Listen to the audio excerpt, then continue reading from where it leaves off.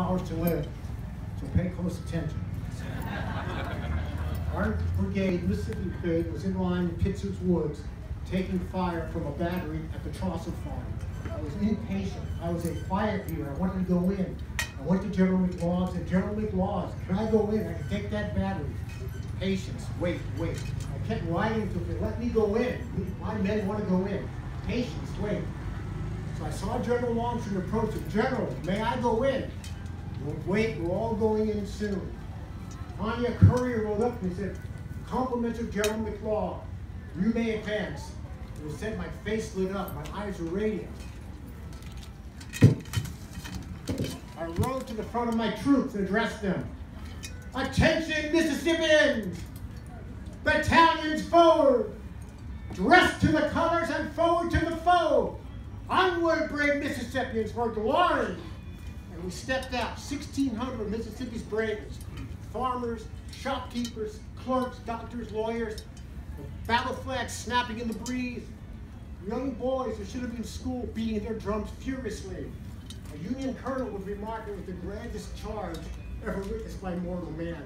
We swept across the field, approached the Sherfy farm and barn, delivered a volley, then we were on the Zouaves with our bayonets. We captured, killed, and wounded all of them.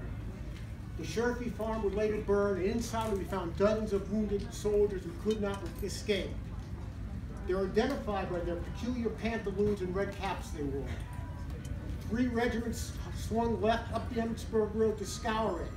The 21st Mississippi straight ahead to the Trosser Farm to take the cannons.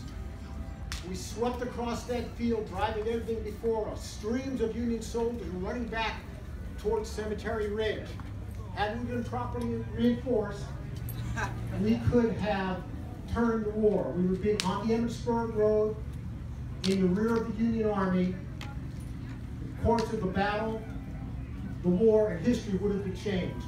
But on we swept. Suddenly, the 125th New York came out of the woods, brave Colonel Wood at their head.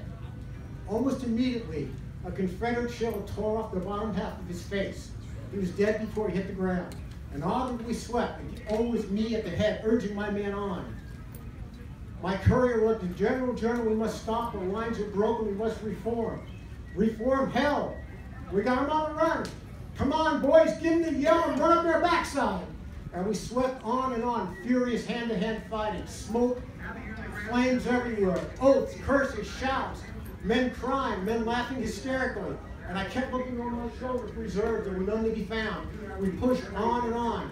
Suddenly I was hit by a mini ball, went through my left leg and broke my bone. Another ball hit me, but I stayed in the saddle, pushing on. And now the confusion was fighting was terribly confused. Everything was moving about us. Suddenly a ball from a canister round hit me in the left lung and knocked me from my horse. My aide came to the general, are you hurt bad? I said, I am killed. Keep moving forward. Tell my wife my last words were that I love her. Because of the confused fighting, I was left on the field. That night, 2 Union soldiers that were looking for wounded came upon me and recognized the general, tenderly carried me back to the Humblesball farm on the Gettysburg Road.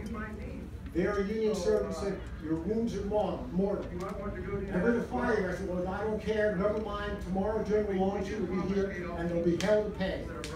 I soon passed away, and I was buried in the rear of the Humblesball farm. Let me skip ahead. In 1866, my wife and my brother traveled from Oxford, Mississippi to take me home. They brought in my favorite hunting dog, Old Jack. I was taken from the ground, and Old Jack went to my gravesite, and he would not leave. He cried, he wailed, he moaned. He would not come. He could not be approached. The burial party had to leave that night. We came back the next morning one more time to bring Old Jack home, but he would not come. We had to leave. We said for a week that Old Jack stayed by that grave, crying, moaning, wailing for him. He could not be approached. He would not take food and water. He would not let anyone put a rope on him. He too passed away and was buried in my grave. Instead today, if you were on the Humblesball farm in the evening on the Gettysburg Road, you could still hear Old Jack crying for him.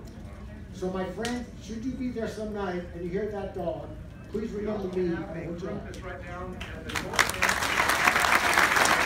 There you go.